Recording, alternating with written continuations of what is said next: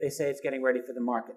Are any of these ready? Are they valid? I don't know, but I want to talk about 3D printing because I think this is actually the core. This is possibly the thing that will, I hate to be over-the-top enthusiastic, but I am over-the-top enthusiastic about the potentiality of 3D printing in our world. This has the potential to break the stranglehold of this hierarchical control system that we're all dealing with. 3D printing basically means you put up a 3D CAD design of something, all right, of a device. Right now they do a lot of coffee cups because we're just at that early stage. And an extruder, a device will extrude plastic. And layer by layer will recreate exactly your design. Now, right now we're at a very early stage of it, but we're looking to be doing 3D printing of biological materials. And this is, I just read this article 2-3 days ago out of Wired. This is incredible stuff. You have scientists at the University of Texas who have made 3D printed with a laser type of technology at the microscopic level, a cage, a donut-shaped cage to hold bacteria. Pretty nifty. This stuff is moving fast. All right, so the future of 3D printing essentially involves not just plastic. Japan right now, they're doing 3D printing of metal. And in the next few years, we're going to be talking about 3D printing of mixed materials, including integrated circuits and electronics. It's going to happen. 3D printing of organic materials, including food, if you can believe it. All right? But using 3D scanners, you would be able to scan exactly and reproduce. This is like Star Trek's replicator. As crazy as it sounds, it's happening. It is happening. So now, let me put an idea here into your head. All right? Do you think some smart fellow or a smart lady somewhere in the world is going to come up with a 3D device that will be over Unity? They'll put up a 3D design of an over Unity device. Yeah, I think so. Hell yes, I think so. Are they all going to work? Probably not.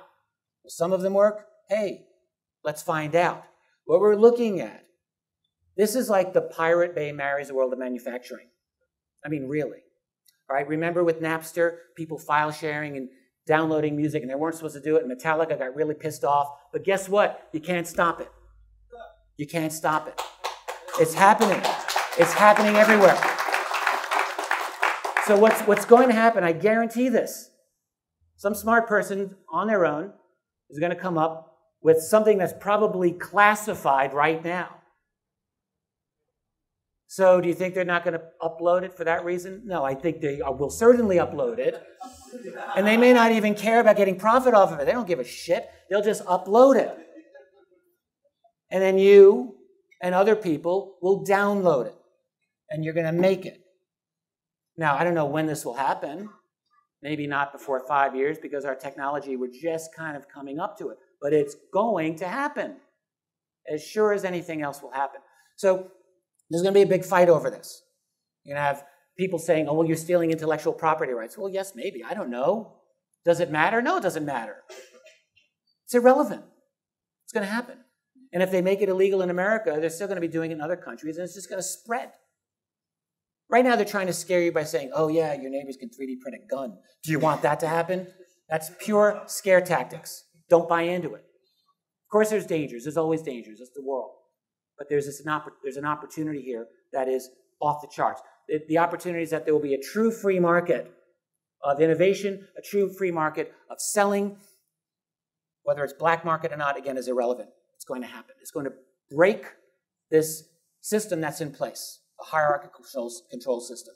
Well, does that mean that the answer to the energy is cold fusion or in some electromagnetic system? I don't know. That's not really my expertise. Maybe that's yours, not mine. It doesn't matter. The point is that something's going to do it. All right? So there's going to be a lot of conflict over this, a lot of fighting, but you can't stop. You know, it's like trying to stop the tide from coming in. There's that story of the emperor goes out to the beach. I command you to not come in, tide. Well, the tide's going to come in anyway. That's our world. Now, there's a lot of tremendous opportunity here. Let's not shortchange it. And actually, I will be done on time. This is incredible. This is a first for me. All right? I just want you to understand, I have never done this before.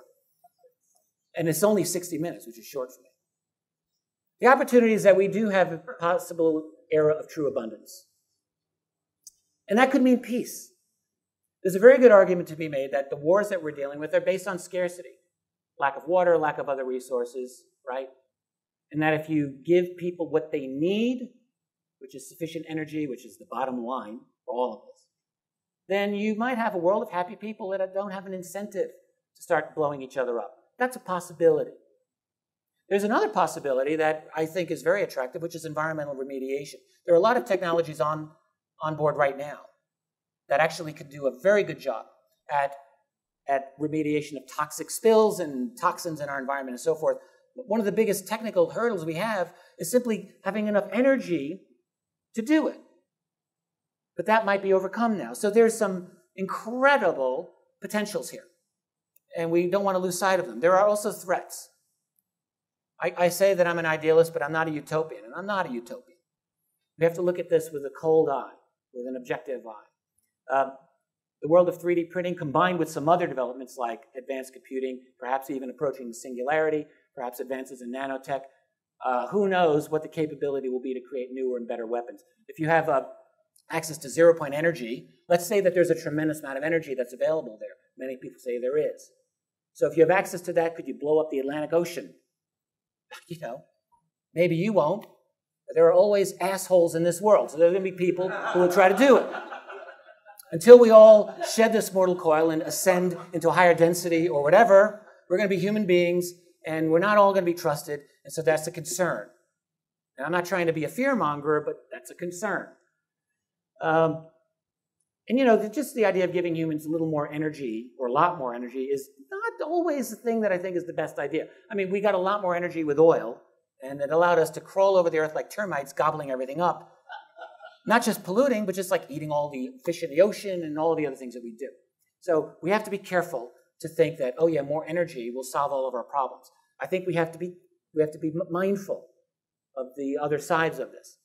And then, you know, just a practical problem will be the confrontation that people will have with the hierarchical system that's in place, whether it's the breakaway civilization, black budget world, the financial elites, whatever they are.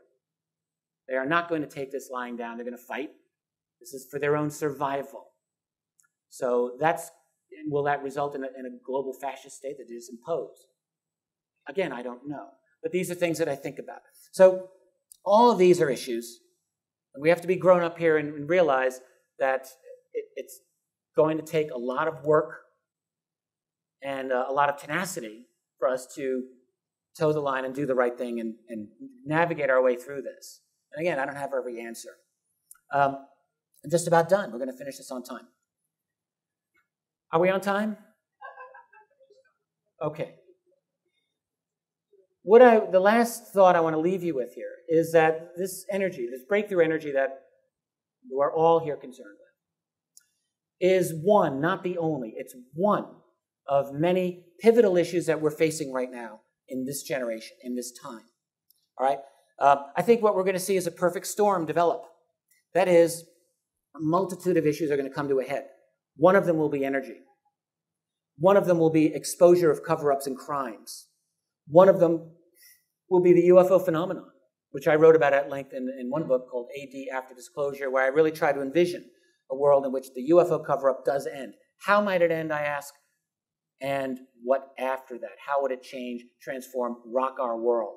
The answer that I came to, I co-wrote this book, was that it will utterly transform our world in ways that I think it's almost difficult for us to imagine, and I tried.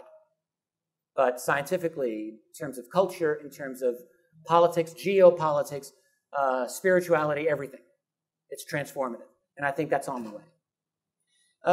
And then, of course, things coming to a head in terms of advanced computing and perhaps the advent of what we might call the singularity. I think that is a real possibility. All of this is happening within the next generation. Most of us are going to be here to see it. It's going to be a very, very wild ride. It may not always be a pleasant ride, but we're going to be here, and it's our obligation. It's our obligation to go through it with as much integrity and bravery as we can muster. It may not be easy, but I think we can do it. I would encourage you to visit my website. It's richarddolanpress.com. These are some of my books. I have a new book coming out By the way, these other books are here. You can peruse them on the tables outside. The new book I have is called UFOs of the 21st Century Mind, and it's a new overview of the entire topic of UFOs. I'm very excited about this book. I think it covers the field in all of its incredible mystery and maddening glory. That'll be out in a month or two. So for that, I want to thank you for your time. I think it's been a lot of fun.